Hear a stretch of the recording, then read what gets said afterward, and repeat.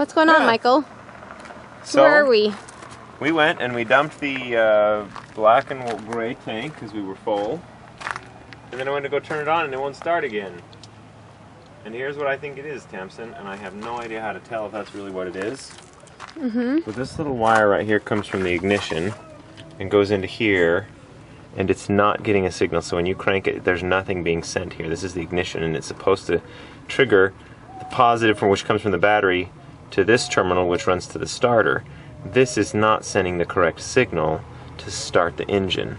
So it's not that the solenoid's bad, it's just a bad wire? Or? I don't know. It's not clicking. I mean, it could be a wire. It could be the solenoid, it could be this, but when I test this wire, it's not sending a signal when you start it, when you crank it.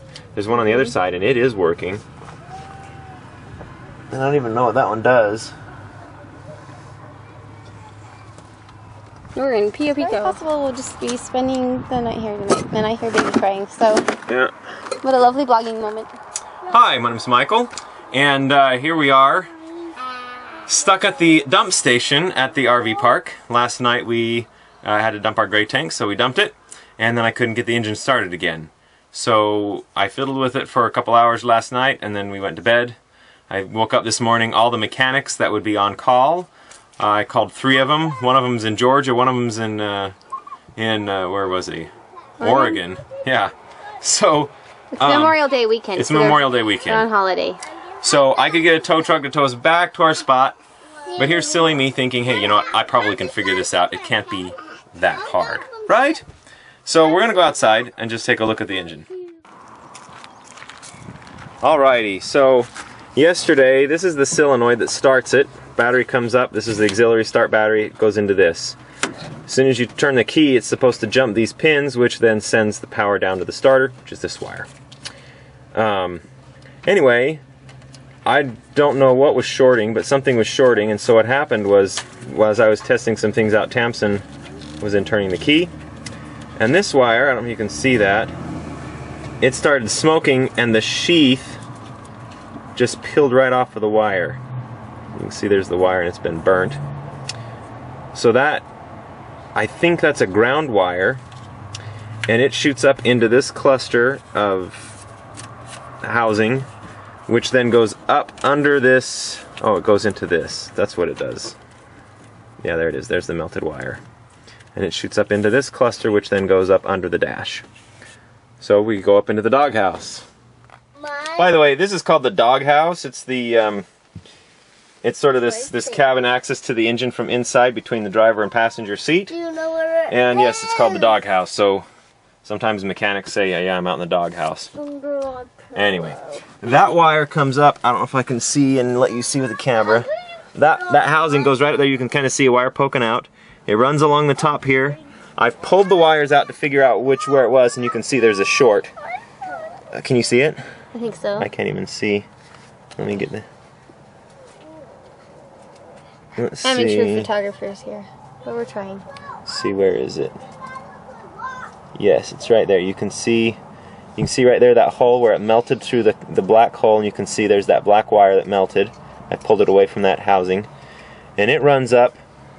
It does a Y, joins into another black wire right there, and then it shoots into a housing that goes way up in under that block. The coil then drops down into the front. I had Tamsin go out, wiggled that wire. Turns out that wire then comes back up and shoots straight up under the dash. So if we come up under the dash where that guy comes in, it's coming into this cluster of wires right there, that third one over. It's the big black wire that then connects into that. So this big black wire right there. Yes, that one right there. Here, we'll show you after we That's the big black wire, which then comes over. There's a bunch of jumbled mess up here. It's a black wire that then bounces back and forth on a couple of these different places, and then ultimately runs back down this way. At this point, it's not melting those wires, it's just melting the wire under here. So I think it's a ground wire short that was shorting on the solenoid. I think I'm going to be able to replace just that wire from here where it Y's off. What I'm going to do is I've got to find the right length of cable to connect that with, get the right gauge of wire, and then I'm going to splice that wire to the old one and then pull the old one out and as it pulls the old one out, the new one will then thread down through that housing, so then I can connect it to the engine. I'm going to need a new solenoid, so I'm going to have to test. I'm going to pull that out and test it and make sure the solenoid's good. And I've also got to pull the starter out because the starter might have gone bad, which we replaced it less than 2 months ago. And I don't know if it was just because I cranked too hard and burned the starter out too, which seems silly, but could happen. Anyway, one adventure. Yeah, Helen is 6. How old are you? 2. And how old will you be in 4 days? 3. Yeah, your birthday's coming up. Okay, so I actually called a mechanic and he said maybe it's the starter, so he told me to test my starter out. So this is how you test the starter. This is the starter. There is threads on this side and then there's just a hole. So the way this works is it fits up into the hole. This screw goes into this block. Then there's another screw that goes through the block and into here. And then this is the ground because it's hooked to the engine. And then this is where the hot wire comes in from the battery. So there's a solenoid that connects, it's called a solenoid, it connects the power and sends power into this, which then spins this.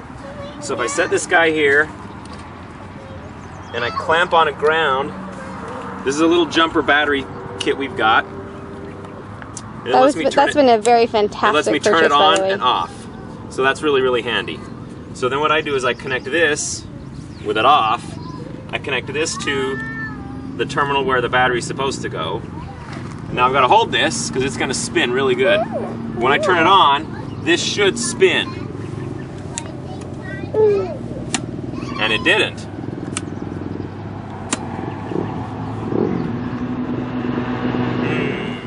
Maybe that's what it is the starter. That is the bizarrest thing, Tamsin. It worked just 5 seconds ago. To be continued. Okay, so this is the old starter. I've gone and got a new one. What I did before previously, I had this one grounded and I connected my hot wire to this one. And then I flicked the battery on so that it would start this. I just tried it again. This one is totally dead, not working. This is my brand new one. I wanted to show what it's supposed to look like. So if I connect this one to the ground, this is the one that connects to the engine, so that's your ground. And then I take this one, which is your positive, which is the hot wire. You gotta make sure you got a good connection. Right here is this is a little crank, and when this turns on, it pops out, which then turns the engine over. And then as soon as you let go of the key, is then gonna pop back in, and then the engine can just run. So I'm gonna flip my little switch, and you can see what it looks like. That's what a starter's supposed to do. Now, by the way, I had to hold this because it spins pretty good. Anyway, that's what an engine is supposed to do. This is like, what, 3 hours later? Yeah, 3 hours to the store and driving and all that kind of stuff. Anyway, so this is that's what a real starter is supposed to do. Here we go. This might be very anticlimactic, but it might be the perfect solution. It might be, I don't know. So we've got the starter done. I shorted out a cable and ended up that cable was just a ground wire, so I just cut it out. I will eventually go back and fix it. I bought another cable. But anyway, moment of truth. Get the key in. Stomp on the gas one time just to prime it. And Like listen a to kitten. that. Woohoo! That's it. That means only one night at the dump. Tonight we're going to stay in a real camp spot. Yeah, we get to go to a camp spot and plug in and have internet tonight. And electricity! Behold, we depart from our nightly abode.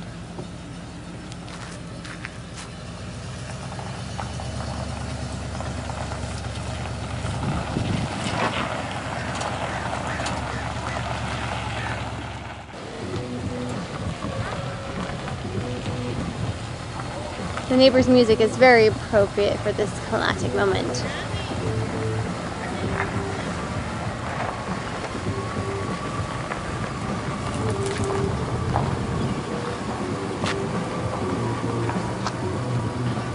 How am I doing? You're doing great. That was just a pine cone.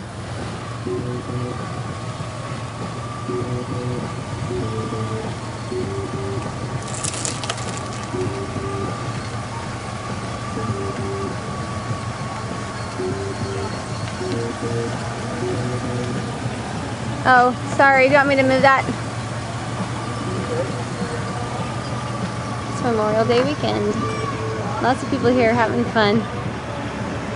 It's funny how the campgrounds spring to life on the holidays. And then everybody leaves. And it's quiet again. It's just funny.